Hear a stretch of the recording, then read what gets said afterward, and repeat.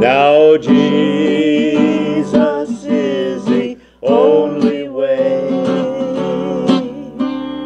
He's the only name you'll hear on that day.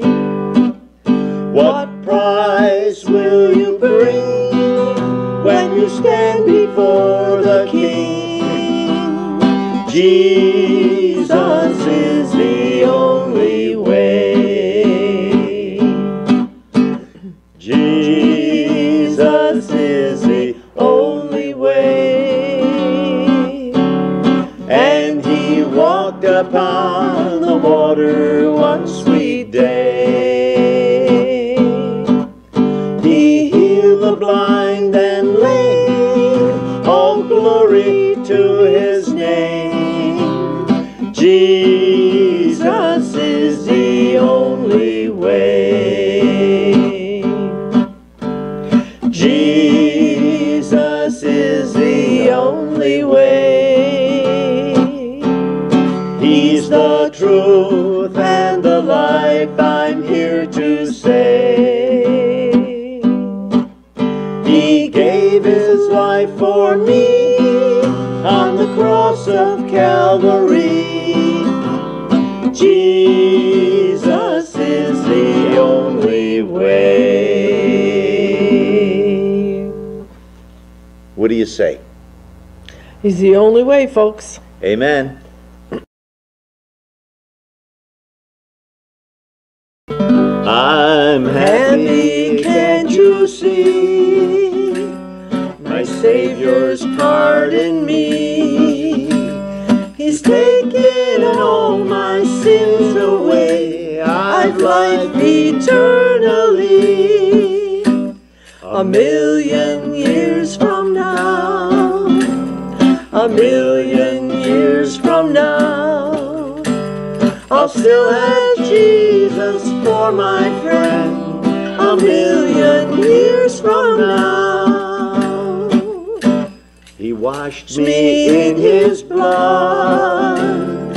He washed me in his blood. He changed my heart and renewed my mind. Oh, what a cleansing flood.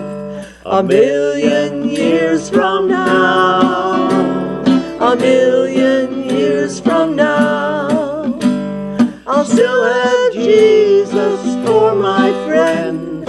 A million years from now, in the twinkling of an eye, I'll meet him in the sky. I'll ride the clouds with the angels there, in the twinkling of an eye. A million years from now, a million years from now, I'll still have Jesus for my friend. A million years from now, I know the promises of God are really true, and I'm going to a city that's brand new. You won't find any trouble in that land, but for this next mile I need a helping hand. I call on Jesus, come and set me free. Jesus, carry me this time I plead. I don't think I can make it without you. Lord, carry me for just a mile or two. Oh, trials are something we all go through, and the best of us will have to face a few. they get me down, and no one seems to care. And the weight of it is more than I can bear. I call on Jesus, come and set me free. Jesus, carry me this time, I plead. I don't think I can make it without you. Lord, carry me for just a mile or two. Lord, carry me for just a mile or two. Well, praise the Lord, and we'll open up our Bibles this morning to the Gospel of John in chapter 15, and we'll start with verse 1. We've been doing a study in the Gospel of John. We're going to continue this even though the coronavirus has kind of slowed down the movement in the churches and stopped us from congregating. But we're hopefully that we'll get over this and we'll continue. In the meantime, we haven't lost our faith and our trust in the Lord Jesus, and we haven't forgotten the great promises that He has made. And this particular lesson, and the lessons that I'm bringing, is that we do not forget who Jesus is. Jesus is the Son of the living God. He is God Himself. He is the Creator of heaven. Now, as we begin this morning, let's have a word of prayer. Heavenly Father, we do thank you, Lord, for your blessings. We thank you, Lord, for an opportunity to come on this programming or broadcasting and to present the Word of God, this word of encouragement to the peoples. Lord, help us with this. And we ask this in the precious name of Jesus, our Lord and our Savior. Amen and amen. Now chapter 15. I am the true vine, and my Father is the husbandman. Every branch in me that beareth not fruit, He taketh away. And every branch that beareth fruit, He purgeth it, that it may bring forth more fruit. Now ye are clean through the word which I have spoken unto you. Abide in me, and I in you, as the branch cannot bear fruit of itself, except it abide in the vine. No more can ye except ye abide in me. I'm going to stop right there. That's the first 4 verses. And we look at the introduction to this, and we see that Jesus says, I am the true vine. I love that idea. He said that He was the good shepherd also. And we'll be reading about that. But here He says, I am the true vine. What is this telling us? It's telling us that there is in fact a false vine. There are false vines. There are vines that seem to be true vines, but they're not the true vine. Any vine that is not in Jesus Christ is not the true vine. And it says here that I am the true vine, and my Father is the husbandman. This word husbandman is an old term meaning like a farmer. He is the one who who gets his hands dirty, so to speak. He's the one who does the work. And the husbandman here is God the Father. And so verse 2 says, every branch in me that beareth not fruit, He taketh away. And every branch that beareth fruit, He purgeth it, that it may bring forth more fruit. Recently, I've been working on my grapevines. And grapevines, you know, you put them up out of the ground, and they have little buds on them. And then the buds will grow into vines, and then the vines will produce a fruit. So, as the husbandman of those vines, I have to cut vines And what I will do is, as the vine comes up and it begins to branch off, I will pick 2 or 3 buds, and then anything beyond that, I'll cut it off. All right, I cut it off, because if you have too many branches and too many buds, then your fruit will be small. It won't be as good. So you have to, if you want good fruit, you have to cut off the parts that are no good, and that are going to draw the sap of that tree. It's going to draw the energy of that tree, and you won't be able to get or produce a good fruit. So you've got 2 or 3 good ones. And now, as the season comes along, these will develop into grapes. Now, as they are they're like little seeds on the vines there. You take your hands and you rub down with your hands a little bit, and that does the work of the bee too. It pollinates that area, and then you look at it, and there are some. You want to thin out that a little bit, so you thin it out, and so that you got a nice little cluster there, coming up. And as the season goes on, and as the grape begins to develop, you'll look at it again, and there might be some that are not right, so you pick them off and you make a nice.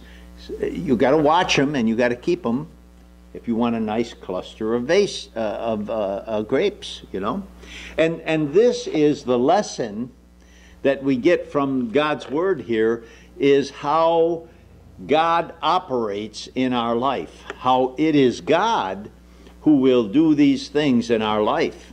There are things in our life that are unproductive. There are things in our life that we do, every one of us, we do these things, and it takes away, it draws the energy from the good fruit that God wants produced. And so God comes along and He will take those things out of your life. And oftentimes we struggle with it. We don't want to give it up. We want to keep that thing. It's our entertainment. It's our how we spend our time. It might be a friend. It might be a game. Today these young people, they play these games, and it takes up all of their time and all of their energies, and they're unproductive. They're unproductive in the things, in raising families. They're unproductive with their children. They're unproductive with these things, and they don't have time for God. They have time for everything except for the things that they should have. And so God comes along, and He will cut off some of these things out of our life. And you find that those things that you once loved, those things you once had, they've gone out of your life. And then the fruit itself, how God begins to make the cluster of the fruit that comes along in your life, that how God is going to start using things in your life and picking out little things, in our testimony that are not productive, or that are counterproductive, I should say. And God will take those things out of our life. And sometimes we have a testimony for the Lord, and we make this big, long story, and it's hard for some of us. Some of us are so, how can I say it? There's a word that I use. I always used it with my children, and the word is verbiage. And you got too much verbiage and too many weeds in your language, and it actually is distracting from the message, And I like the scripture where the blind man was brought before the Pharisees, and they began to question him as to how he gained his sight back. And finally he said to them, he says, "Hey, once I was blind and now I see." What a wonderful testimony, and we should learn from that make our testimony that God is going to do the work. God is going to remind you, okay, now you consciously give a testimony and you watch what you say and how you say it, that it, number one, that it brings honor and glory to Christ, not you. Okay, it must bring glory to you. If you start telling people of how good you are and how you manage to do this and that and the other, that doesn't bring honor to the Lord. Okay, so a simple testimony. Once I was blind, and now I see. And God will do the work. God is going to, here it says that every branch that beareth fruit, he purgeth it, that it may bring forth more fruit. And that fruit that we want is that fruit of the Spirit of God. And we know that, that we have a list of those things that we call the fruit of the Spirit. But I would like to concentrate just this day on the first three things that are mentioned there, and it is love, joy, and peace. Love, joy, and peace. Love first. Love for our God, love for our Creator, and our supreme almighty God, that we love Him, and we love being in His presence, and we love His help, and we love the encouragement that we receive for Him. We love His promises. We love everything that God has for us, And then secondly, that we love one another. For if you don't love one another, and you don't care about one another, then, what good is it? What are you doing, huh? And then thirdly, it even says that we have to love our enemies. Love has to go out. It has to be a part of it emits from you. It comes out from you, this love, So that means that that any foul language about somebody, or any discouraging words about somebody, we got to be careful with it. Be very careful. Even those that we say, well, I don't want to be around. When he comes around, we have to be careful with that. Find some way to help somebody and love somebody. Keep that love growing, and knowing that God is going to encourage you in that sense. I think that love is lacking a great deal in our church today. Isn't that something? Huh? Okay, so then it says love, joy. Joy is second. Joy that, sometimes some of us have that 20 minutes after 7 look, I got that, our frown. We're always down, oh, woe is me, I've got these problems, We have to learn that there is a joy in the things of God, the joy and the promises of God. No matter how discouraged you may seem in this life, and the pains and the aches that we have, and those pains and aches are part of life. They're part of living. And it's a joy to live in this life, and to have been created, and to have been given the opportunity to live forever in the kingdom of God. Isn't that a wonderful, wonderful joy out of knowing that?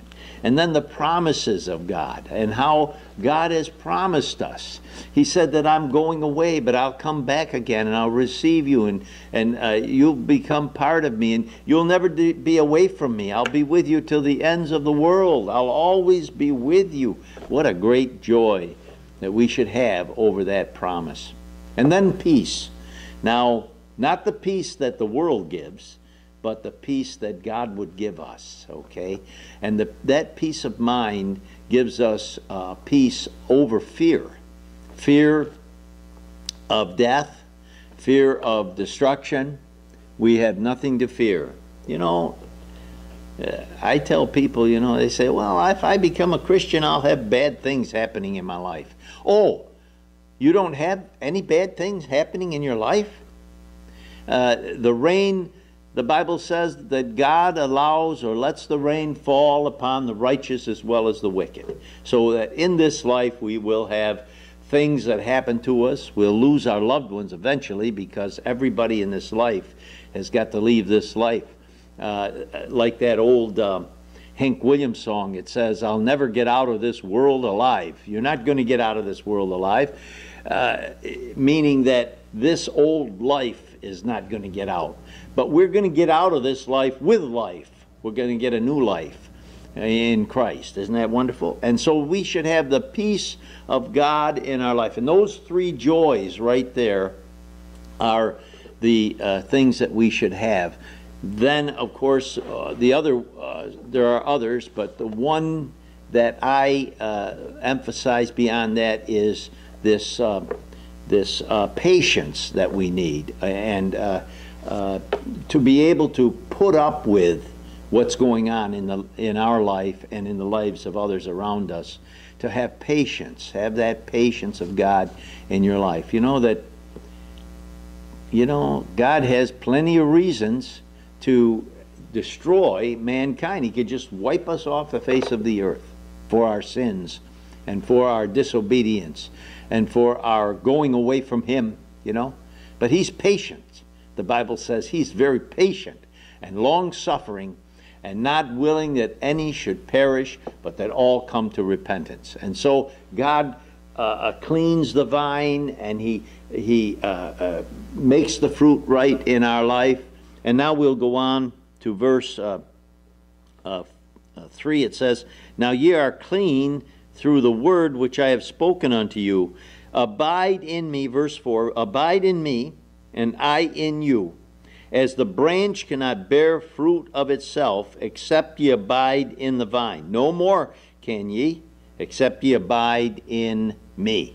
Now, I want to make an emphasis here that the vine, you have a vine, and then you have branches that come off the vine. And the vine is Jesus Christ. The vine is not the church. The church grows off from the vine. All of the members of the church, the individuals, they are off from the main vine, which is Christ.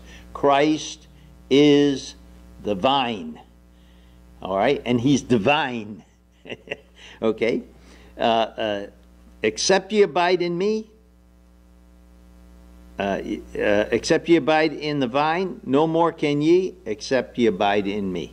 Verse 5, "I am the vine, ye are the branches." Ye. Let's get this clear. Let's get this clear. The vine is not the church. And some people think, I have to belong to that church. I have to belong to I have to get planted in the church. You don't get planted in the church. You get planted in Christ, and you become part of the church. Okay? "He that abideth in me, and I in him, the same bringeth forth much fruit. For without me you can do nothing." And so the nourishment that we produce, the fruit of God, love, joy, and peace, it comes from the vine. It doesn't come from our own abilities to love, to have joy and peace. Because you could have love for those that love you, and you could have love for those that help you. You could have love even for those who are desperate and you feel sorry for them, And there are many people in the world who have that kind of love, But the kind of love that God produces comes from Him. And that love is a love that we as human beings, we can't have it except it come through and come to Him. The joy and the peace, sometimes people are very happy, they win the lottery or something, or they just got married, or they just got a new job and they're so happy. But then after a while, the woes come to them, But if you have the joy of the Lord in your life, then there is no reason for you to not have that joy every day. Because every time we open the Word of God, we read about the promises of God. And every time we gather together, we sing about the promises of God. And we speak to each other about the promises of God and about the joy of the Lord. And so it's something that we have every day, all day long. Amen. And now, again, here, let me read verse 6 now. "If a man abide not in me, he is cast forth as a branch, and withered, and men gather them and cast them into the fire, and they are burned." This is a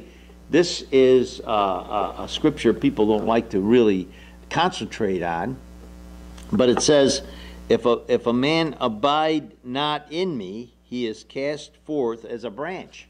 And remember how I said that the husbandman or the farmer would take the vines and he trims them, he trims them off.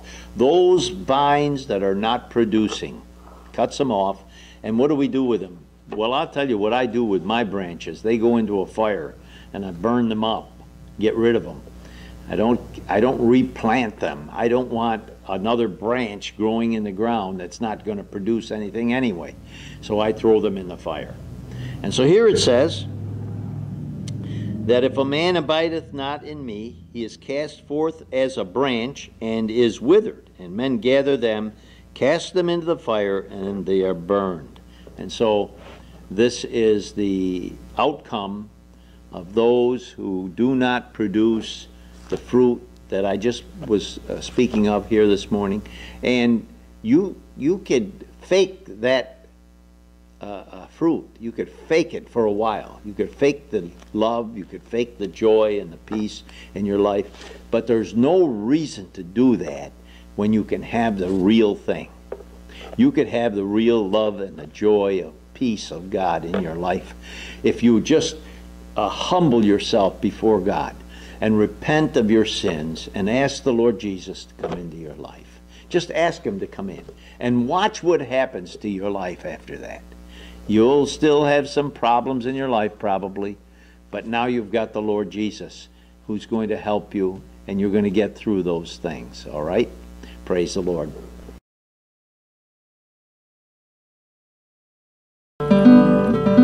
He came into my heart and made me whole. Eternal life, And Jesus is my goal. now my name is Written on that roll, 'cause I've got resurrection living in my soul. I've got resurrection living in my soul. I've got resurrection living in my soul. Now my name is Written on that roll, 'cause I've got resurrection living in my soul. He's the one who took my sin away. when He suffered on the cross that day. now my name is written On that roll, 'cause I've got resurrection living in my soul. I've got resurrection living in my soul. I've got resurrection living in my soul. Now my name is written on that roll. 'Cause I've got resurrection living in my soul. I've got resurrection living in my soul. I've got resurrection living in my soul. Now my name is written on that roll. 'Cause I've got resurrection living in my soul. Is your heart set on things heavenly? Are you Sold out to Jesus thoroughly? When you speak to friends each day, do you tell them He's the way? Is your heart set on things heavenly? as we pilgrim Through this land of many trials, often you may stumble on the way,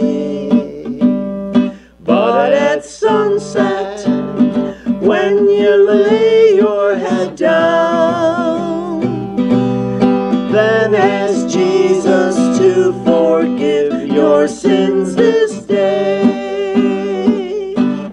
Is your heart set on things heavenly? Are you sold out to Jesus thoroughly? When you speak to friends each day, do you tell them He's the way? Is your heart set on things heavenly? Praise the Lord.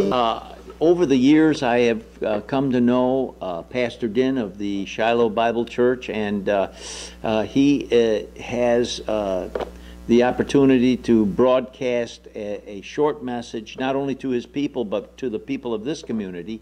And if we go on YouTube, it's to the whole world, you know. And so I am going to present Pastor Emmert Din with his message for the day. So let's listen. All right, let's pray. Our Heavenly Father, our great Almighty God, we come to Thee in the holy, precious, almighty, everlasting name of our Lord Jesus Christ.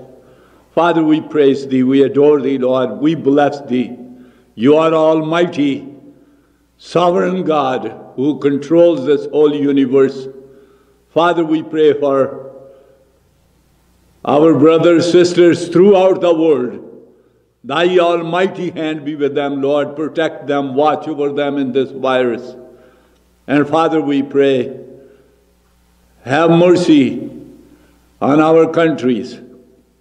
Thy almighty hand be there, Lord. As we go into Thy word, speak to us today. Minister unto us.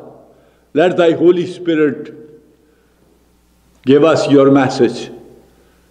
Thy almighty name be exalted. We pray in the name of our Lord Jesus Christ. Amen.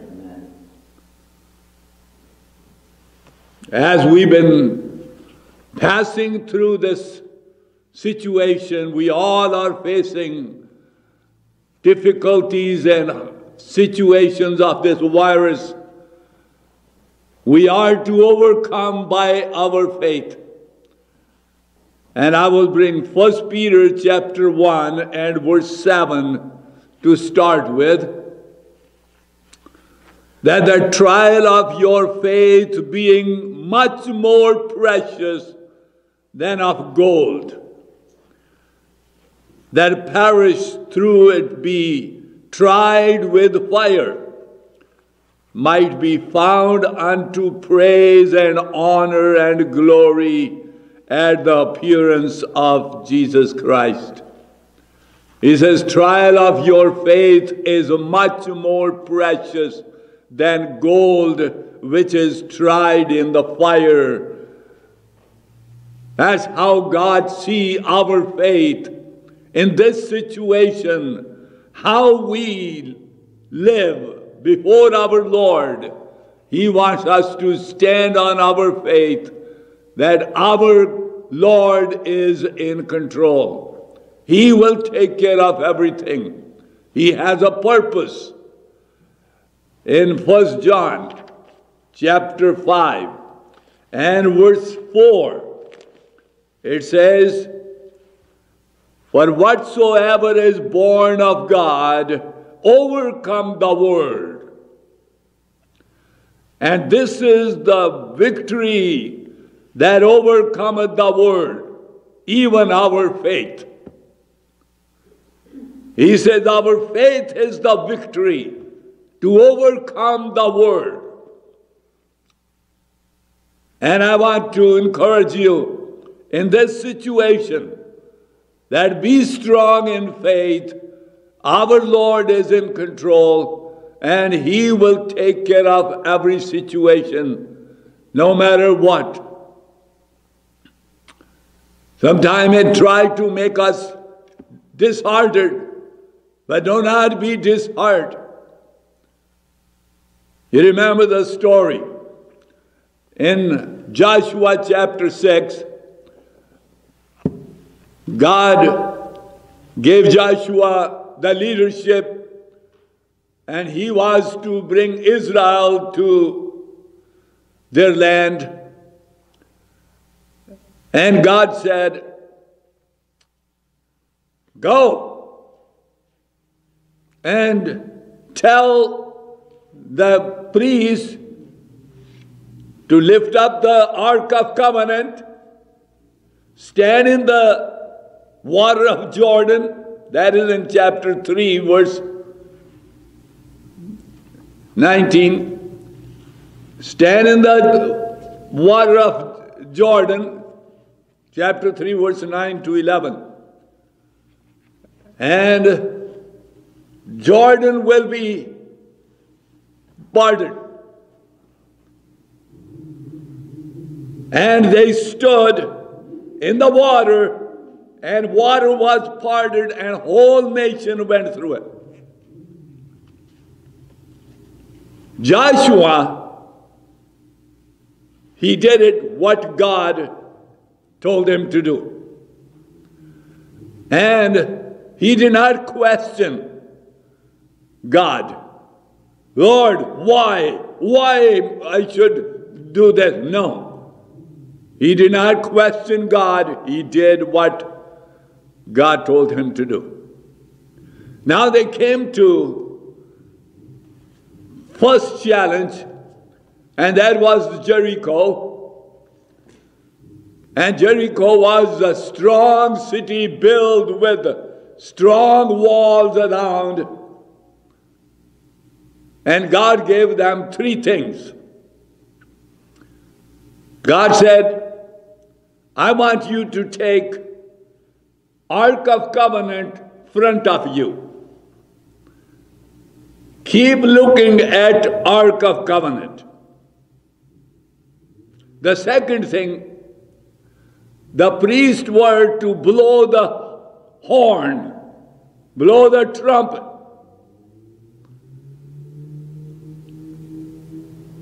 And the third thing was, all people are to shout. And they had to do 7 days. Now, first day they went, nothing happened. Second day they went, nothing happened. They had to do 7 days. That means they had to obey God. Keep doing, keep doing. You cannot say, oh, it has not happened today. It has not happened other day. It is not. God has His time. 7 days they had to go around. What that symbolized? That symbolized, Ark of Covenant symbolized Lord Jesus Christ. He has the presence of God.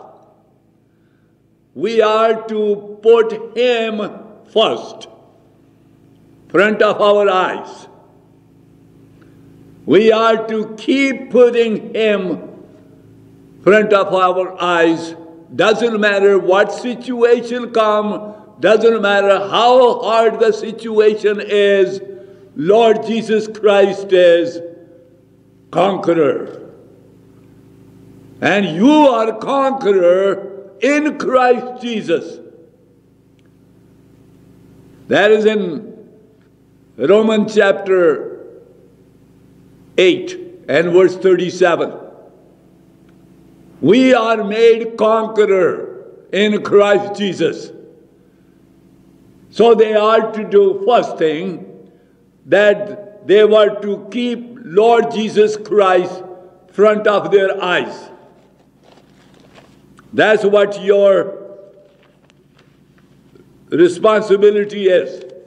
It says, Hebrew chapter 12 and verse 2, looking unto Jesus, the author and finisher of our faith, who for the joy that was set before him endured the cross, despising the shame, and is sat down at the right hand of the throne of God. Looking unto Jesus, the author of our faith, author and finisher of our faith. So that's what we are to look at. Look at Lord Jesus Christ. The second thing what we are to do, we are to testify. Priests were to blow the horn. You are to testify. You have to be a witness of Lord Jesus Christ. He said in Acts chapter 1 verse 8, the Holy Spirit shall come upon you, and you shall be my witness in Jerusalem, in Judea, in Samaria, and uttermost part of the world. Lord Jesus Christ has appointed you and me to be witness for Him.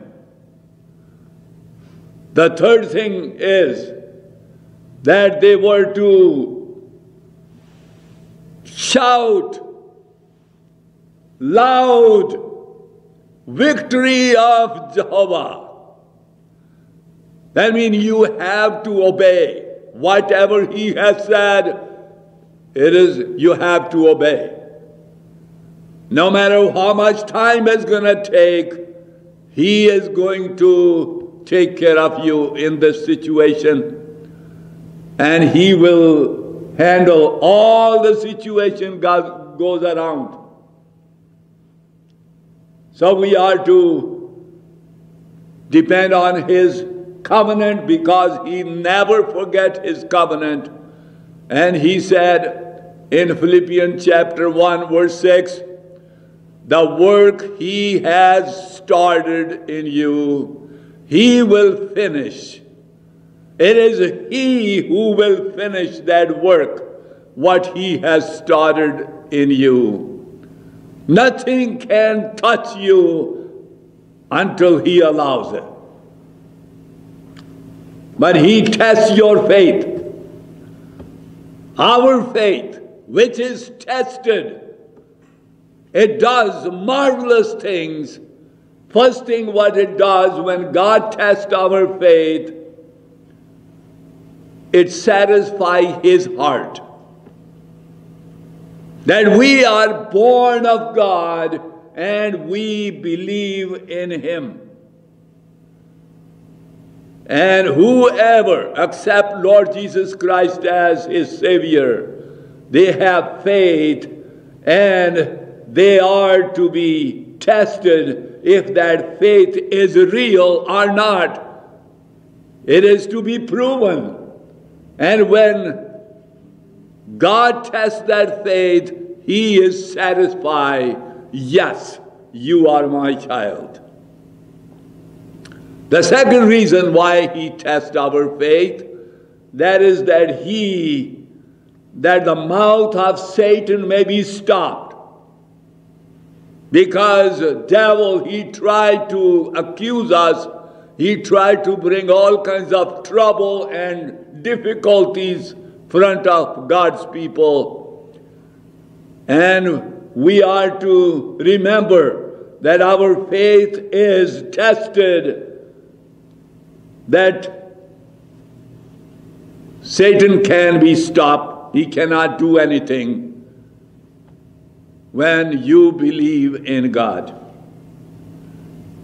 So that's another thing we are to remember, that faith is going to be tested, and God wants to be satisfied through your life. And third thing why our faith is tested, that we may grow in God. If our faith is not tested, no Christian will grow in the Lord. And that's why there's a challenge is going to be there. And this is the challenge what we see. And this is the time that we are to stand on our faith. Be strong in the Lord, and He will take care of every situation. So we are to grow. And that when your faith is proven, it makes you grow and give you another courage to do. And fourth reason why our faith is tested, that we may help other people. When our faith is tested, we are equipped to help other people. If our faith is not tested, we cannot help other people. So you are to be tested before we can help other people. And that's the reason. And tested faith has a relationship with a victory. You want to be victor in Christ Jesus, your faith is going to be tested. And that's why he says, our faith is precious than gold. Gold which is tried in the fire, and your faith is tested in Christ Jesus. And that's why it is important that our faith is to be tested. That what is our faith? I want to share with you the testimony, what Lord has done in our life. We bought a house, and we were coming to see the house, and passed by this lot. And I asked my wife, I said, if Lord give me this lot, we will build a church. The church we were in, that was sold. And now we were meeting in the airport inn. And Lord brought this up. And I called the people, the owner, and the owner said, what do you want to do? I said, I want to build a church. And they said, don't buy this lot because the water level is too high. And I asked, Lord will take care of that. And he said, why don't you talk to your attorney and then call us back? I talked to my attorney, and attorney says, don't buy this lot because water level is too high. And I said, Lord will take care of that. I bought the lot and called the engineer. He was to dig 3 places. He dug 2 places, it failed, and he dug the 3rd place, it passed. He says, you can build. And now I had a permit to build.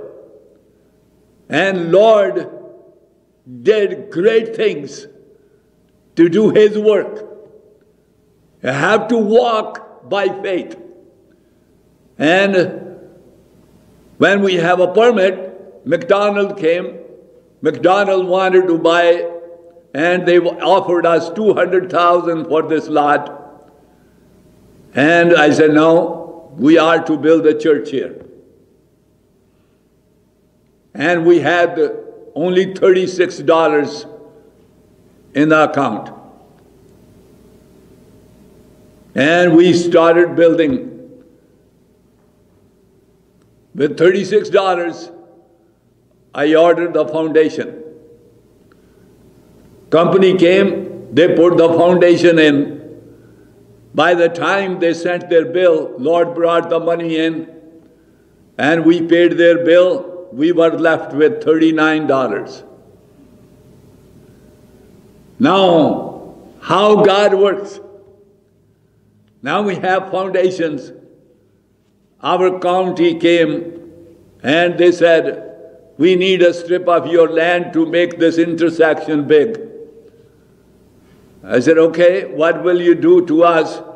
And they said, we will give you $3,500. County gave us $3,500 for the strip. 3 days later they came, they said, we will build your 2 entrances too. So county built our 2 entrances, and $3,500 I took to the 84 lumber and gave it to them, and we brought all the lumbers, whatever we needed. One construction man, he was my friend, he stood for me. He said, if he can't pay, I will pay. So we brought all the lumbers. People came from Pennsylvania, from New York to build the walls.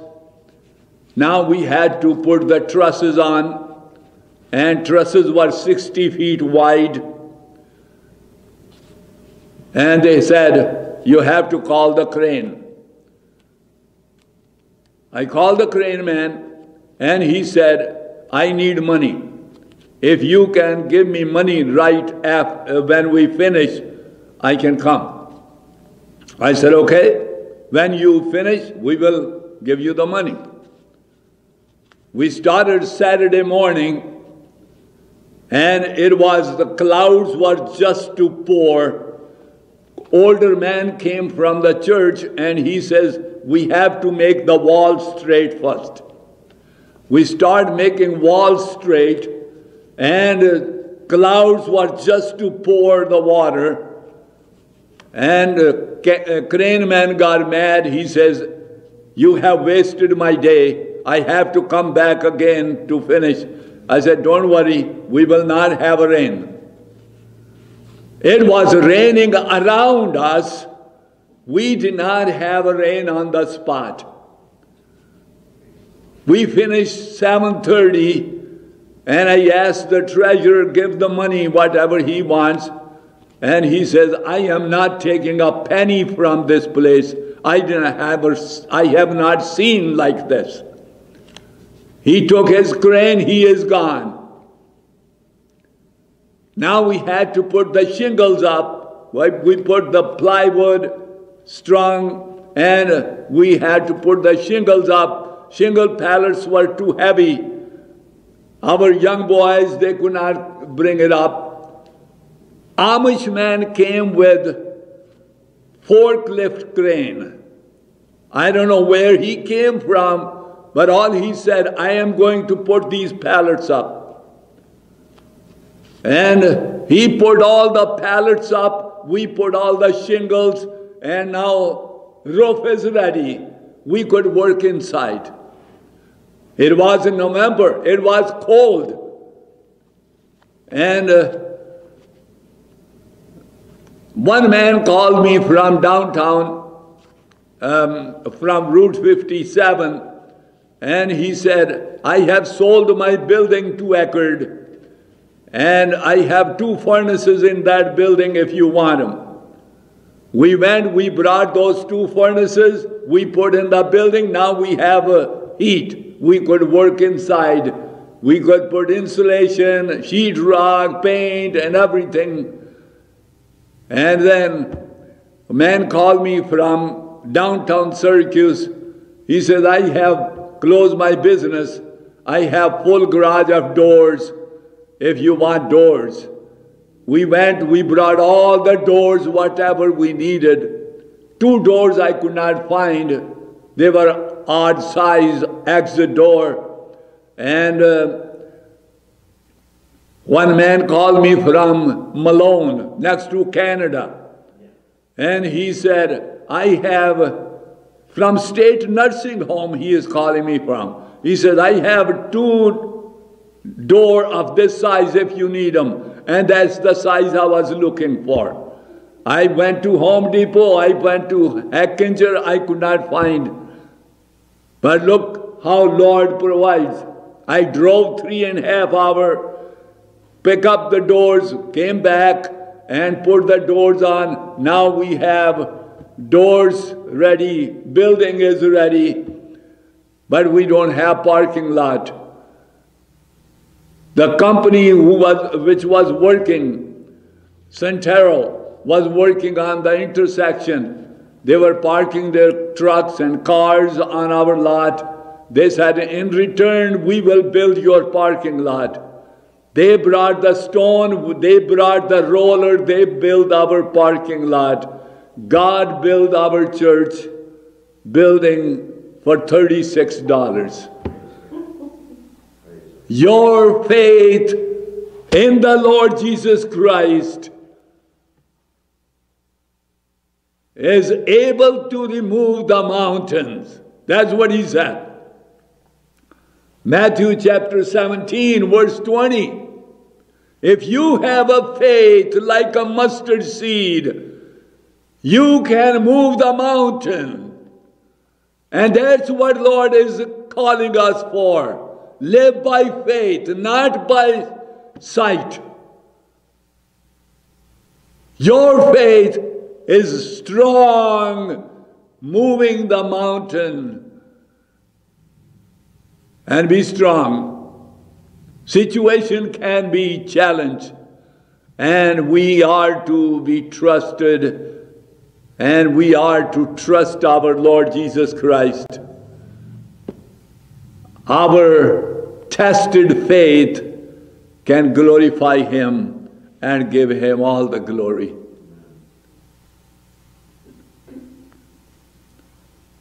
Let us pray. Our Heavenly Father, our great Almighty God, we come to Thee in the holy, precious, almighty, everlasting name of our Lord Jesus Christ.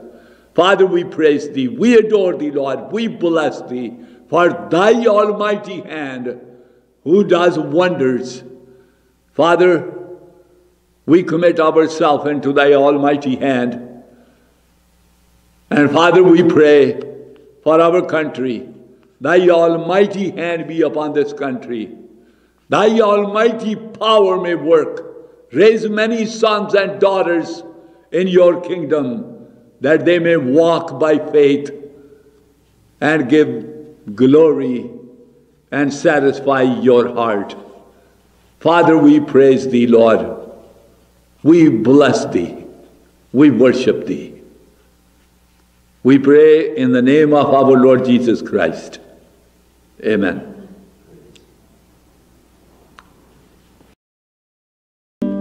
Now, when we read our paper, there's trouble all around.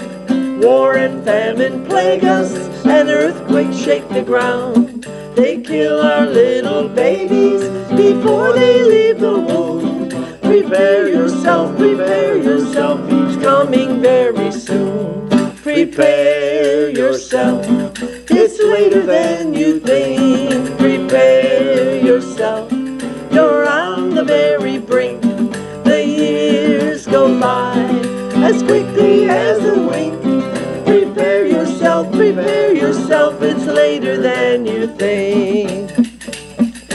Now the Master prophesied about these days so dark. He said, remember Noah and why he built the ark. The evil that you're seeing is only one more sign. Prepare yourself, your soul is on the line. Prepare yourself, it's later than you think. Prepare yourself, you're on the very brink. The years go by as quickly as a wink. Prepare yourself, it's later than you think.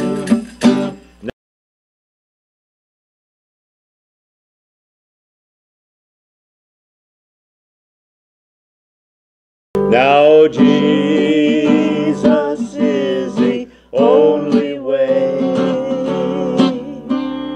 He's the only name you'll hear on that day.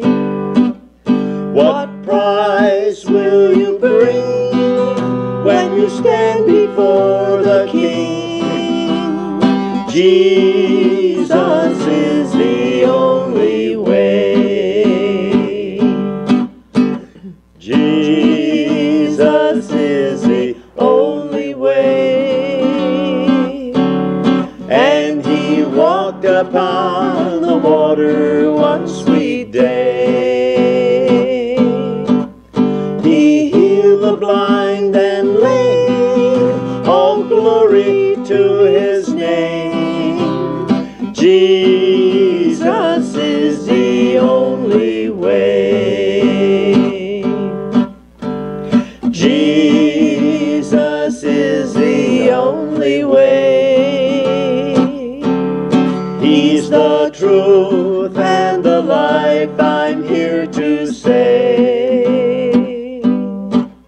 He gave His life for me on the cross of Calvary.